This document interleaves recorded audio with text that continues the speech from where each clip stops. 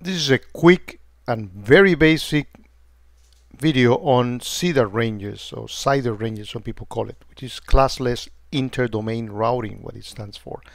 If you come from a strong networking background, then this video is not for you.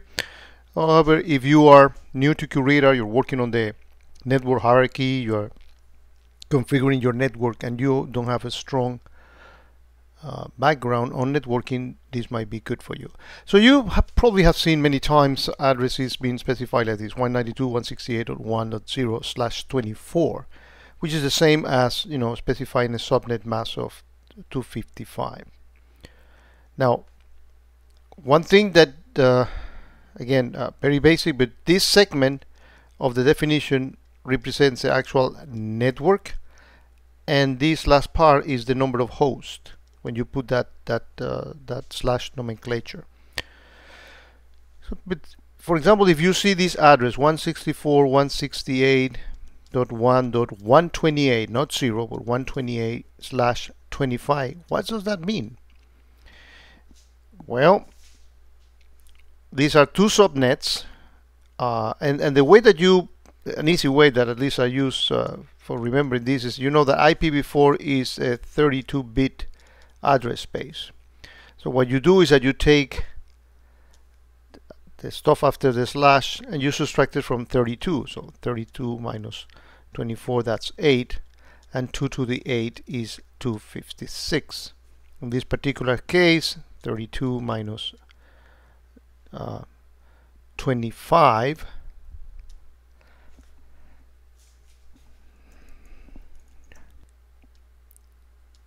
is 7, so 2 to the 7, this represents 128 addresses on that particular subnet.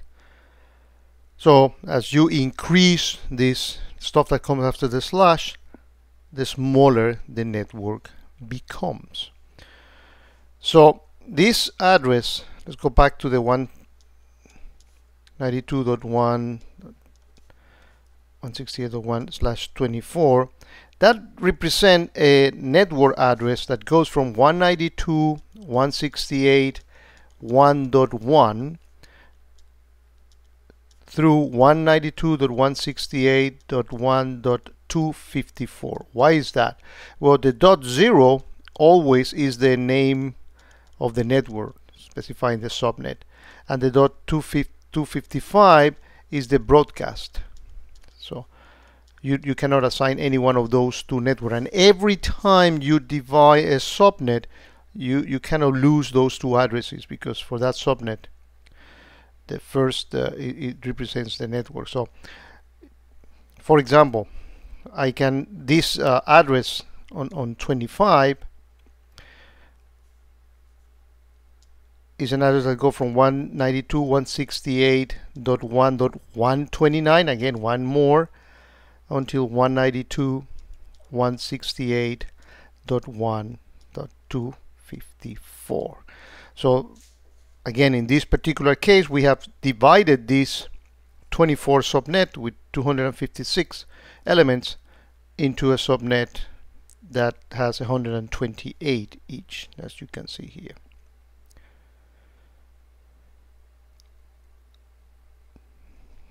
Let me give you some other example.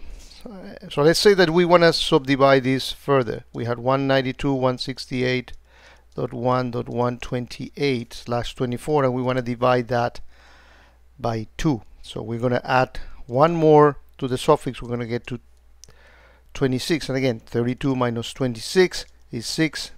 2 to the 6 is 64, which means that I can divide this subnet further to 192.168.1.128/26, and this goes from 192.168.1.129, one more, until 192.168.1.191, because 192 will be the broadcast for this subnetwork, and the other half would be 192.168.1.192/26, which go from 192.168 192.168.193 until 192.168.1.254.